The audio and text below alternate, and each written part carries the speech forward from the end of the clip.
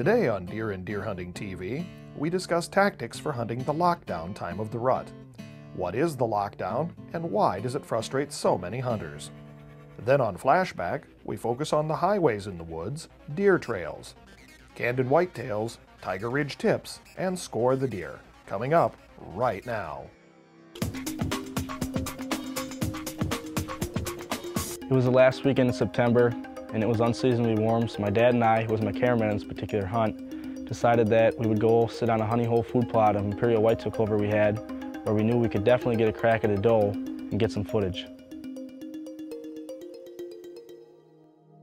We didn't think the big bucks would move in this weather.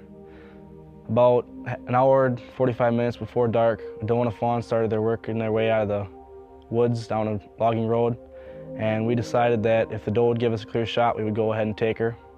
The fawn came out and gave us a perfect shot, but the doe just hung in the wood edge and never gave us a look.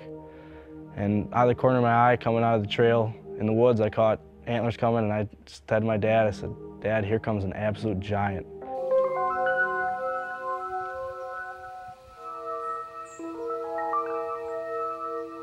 And he came into this food plot, and I didn't know what to do. I was, as a young hunter, I was out of control.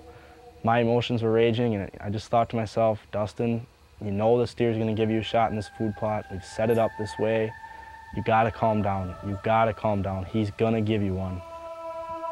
And he started moseying around and eating in there, and it was just kind of a test of will. Could I hold on and make sure that I took the right shot? And finally, it seemed like after forever, he turned and started going parallel with the tree at a broadside angle. And I knew that if I let him get straight out in front of me, that I was gonna have problems drawing because my elbow would hit the tree.